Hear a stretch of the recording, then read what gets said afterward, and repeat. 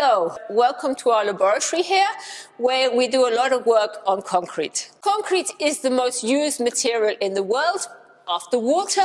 In fact, the amount of concrete we use is more than all other materials put together. And for this reason, it has a big impact on the environment. So intrinsically, it's actually a very low impact material. It has very low emissions of CO2 and energy, much, much lower than things like iron and steel.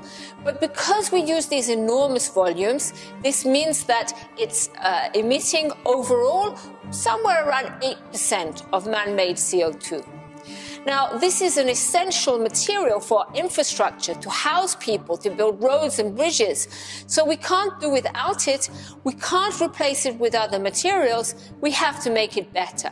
And of course, making it better, this is a very important component of reaching the Sustainable Development Goals.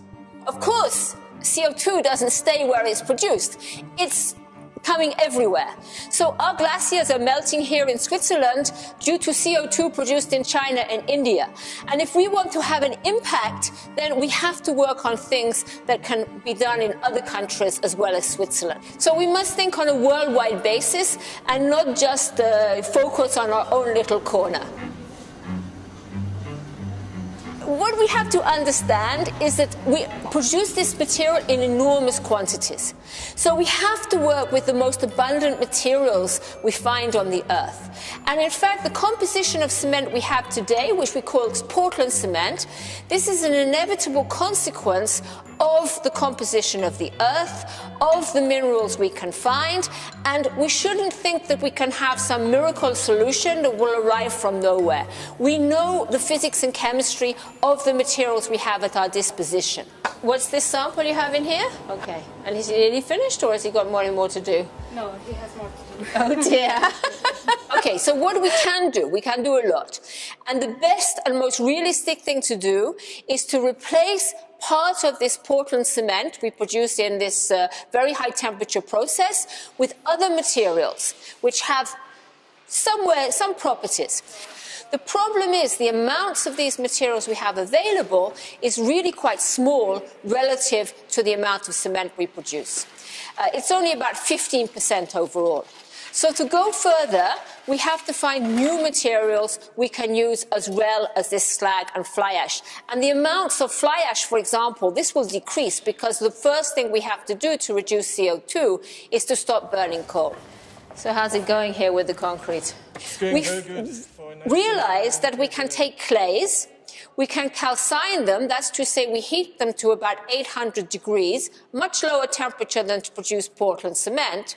And then when we make a combination of these calcined clays with limestone, limestone is a material with almost no CO2 emissions, then we can get very high levels of substitution, but still have the same properties we have with the reference Portland cement. This combination we have of calcined clay, limestone and cement, we call LC3. LC3 stands for limestone, calcined clay, cement. But here we can have properties which really are matching that of 100% cement with 30% less CO2 emissions. So it's very, very important to realize that this LC3, it's not just something that we do in the lab. We really have gone to full scale, and we're made full-scale trials in India and Cuba. We've built houses. We've taken it to factories. And what's very important, you can take it in a factory, you can give it to somebody with no supplementary training, and they can use it on a one-to-one basis. So this really is something you can directly substitute for the materials they're using today. For example, the house we built in India, we could show that we could save about 15 tons of CO2 compared to existing materials. So we have something here which is, it works very well, has brilliant properties. It's even cheaper to produce. You can have the resources you need especially in the places where the demand is going up, and you can produce with existing equipment. So you can ask, well, why isn't everybody doing this? Well, it's really a question of time. You know, people are focused on the day-to-day. First of all, we have to make sure people know about it. We have to go to their countries, because people from Ethiopia, for example, are not going to come to Switzerland to hear about this. We have to go there, we have to explain, and then we have to help them to see, are the clays suitable? What is the best combination for their local materials? Questions like this. This is really what we're doing in the LC3 project, which is supported by the Swiss government through the SDC, the Swiss Agency for Development and Cooperation. So the global impact of this technology really cannot be underestimated. Here we have one single technology which can be implemented today, which can really save at least 1% of world CO2.